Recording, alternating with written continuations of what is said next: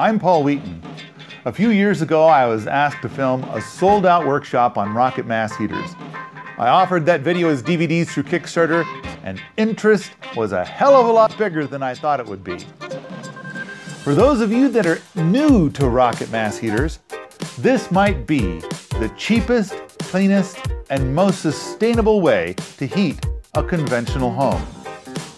That particular workshop built one PEBBLE-styled rocket mass heater using a shippable core prototype. And since we built the actual rocket mass heater so fast, we were able to squeeze in some stuff about rocket hot water, rocket stoves, and pocket rockets. Fire Science is a 3-hour presentation on every rocket mass heater workshop. The people watching the video wanted more. Some people wanted to learn how to make their own shippable core. Some people wanted to learn how to make Cob Style rocket mass heaters. With high quality recording gear, we set out to expand these goodies for you all. Rather than limit our footage to one small event, we've gathered footage from 3 workshops, 1 Innovators event, and several other projects covering a total of 10 separate rocket mass heater designs. We then made 4 more DVDs.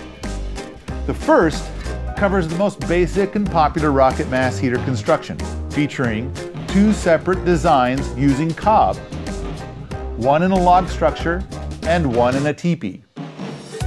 The second DVD shows the construction of 3 PEBBLE-style rocket mass heaters.